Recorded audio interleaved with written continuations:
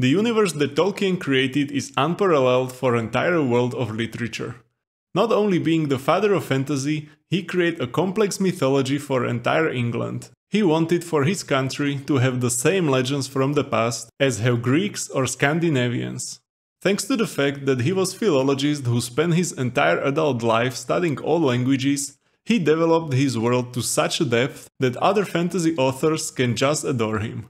There is no debate about the fact that Tolkien was a true genius from the point of his imagination and world building. There are, on the other hand, also people who prefer a different style of writing or prefer to watch successful movies of Lord of the Rings. So in this video I will take a look at these books which I read and I will briefly talk about them, so you will see if it's something you would like to try or not. So today we are talking about Tolkien and his most famous books. The first one on the list, The Hobbit. A charming children's book that tells a simple story of a treasure hunt, and the characters of Bilbo Baggins and the wizard Gandalf appear in it for the first time. When Tolkien was asked to who in his world he is closest to, he said that it would definitely be a Bilbo Baggins, who was a significant figure in the Hobbiton. Tolkien admired the life that hobbits lived, whether it was spending time in nature, talking with friends in the pubs, relaxing in their gardens, or smoking pipes with a good weed.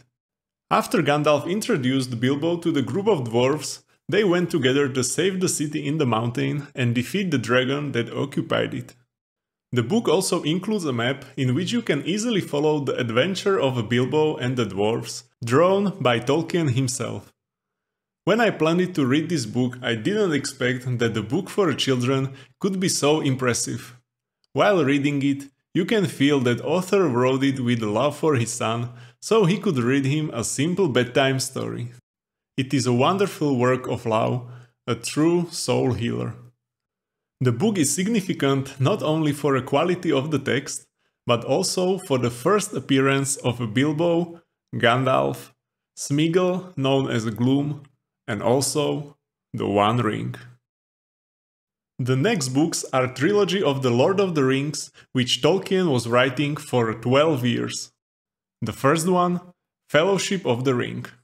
For me personally, this is the best book from entire series because it combines a magicness of Hobbit with a more mature story which is more adventurous and complex, but the book still has a feeling of a cozy home. It's an absolute gem and the perfect storytelling about Frodo's journey, and at the same time it contains most material that didn't make it into the film, which is why it is still an interesting read even for fans of Peter Jackson's movies. So, from my point of view, this is the best book Tolkien ever wrote.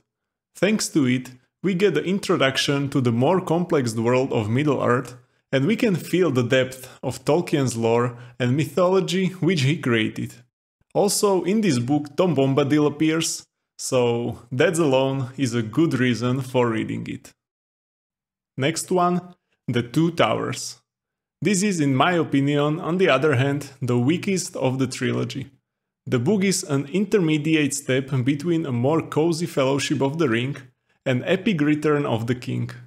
I didn't have such a profound experience from it, however, it is still Tolkien, so the quality of the text is in an astronomical level.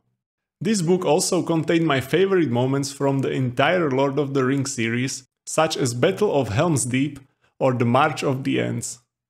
The March of the Ents was, to my surprise, much more epic in the book compared to the movie, and I didn't know that was even possible. On the other hand, the Battle of Helm's Deep got a lot more space in the movie, because in the book it was matter of few pages, while in the movie it was climax of the whole plot. And the last one of the series, Return of the King. Well, what an epic story! A complex narrative of a large number of characters that intertwines across all Middle-earth.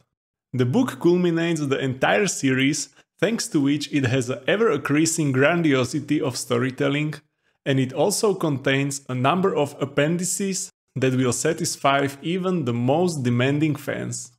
Compared to movie, The book also has longer closings of all storylines at the end, with the fact that in the book you get a lot more content which unfortunately didn't fit into the movie.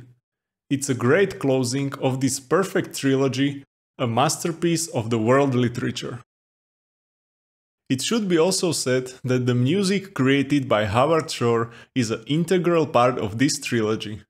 It's safe to say that he is nothing less than a musical genius, and when Peter Jackson's wife heard the music for the first time, she said that Howard's compositions will be second half of the movies, and she was absolutely right.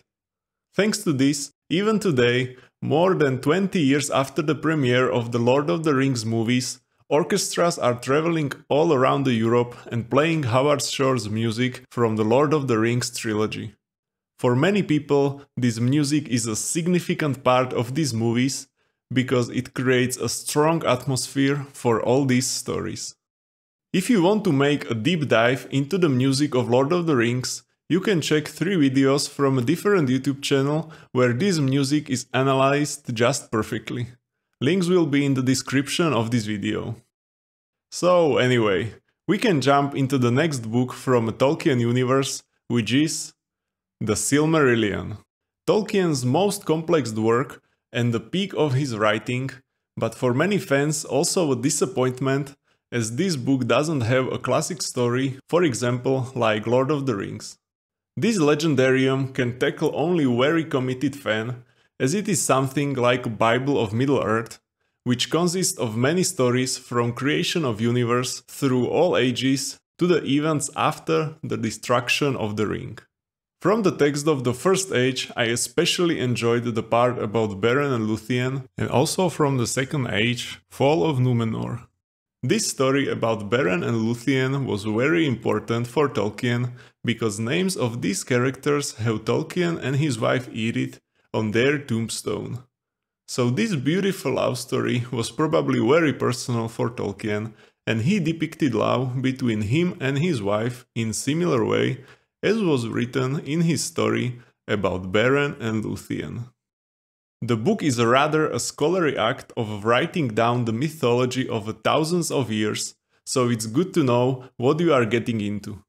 But if you want to enjoy stories and events from the ancient past of the Middle-earth, this book will give you more than you might expect. A fun fact is that Tolkien originally wanted to publish Lord of the Rings and this Silmarillion at the same time as works that complement each other and must be published together. He also wanted the Lord of the Rings trilogy to be published as a one book together with the illustrations, but the publisher was afraid that the book would be very difficult to sell due to the high price and its thickness. Because of this, at the end, the Lord of the Rings was published in 3 books and with only a minimum number of illustrations. Next book, last but not least, Unfinished Tales. This book is a pleasant addition to the history of Middle-earth. I enjoy these individual snippets of compelling stories a bit more than the stories from the complex Silmarillion. On the other hand, reading the stories from the First Age was quite hard for me, and I was glad when I finished them, but the rest of the book was great for filling gaps between the Lord of the Rings and the Silmarillion.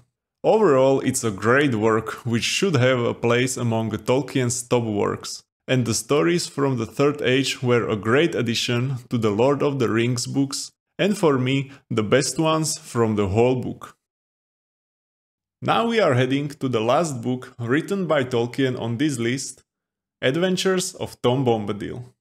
A small, thin book for children which is full of lovely stories of the mythical character of Tom Bombadil.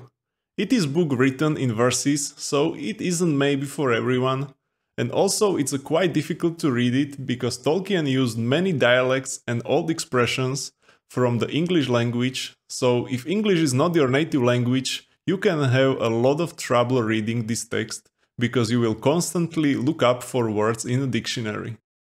If you manage to crack this little book, at least you will feel good about yourself that you were able to understand it. And we came to the last book, which is Biography of J.R.R. Tolkien. This is the only book on the list which wasn't written by Tolkien, but by biographer Humphrey Carpenter, who is the only person who wrote Tolkien's biography and also met him in person. If you are a fan of Tolkien, this biography is very well written, so it's very easy to read. It begins with the background of the family even before Tolkien's birth in South Africa and continues through his youth, military service, academic career, and also to his publishing activities and his later years at the end of his life. The story deals with the books he wrote and the circumstances under which they were published.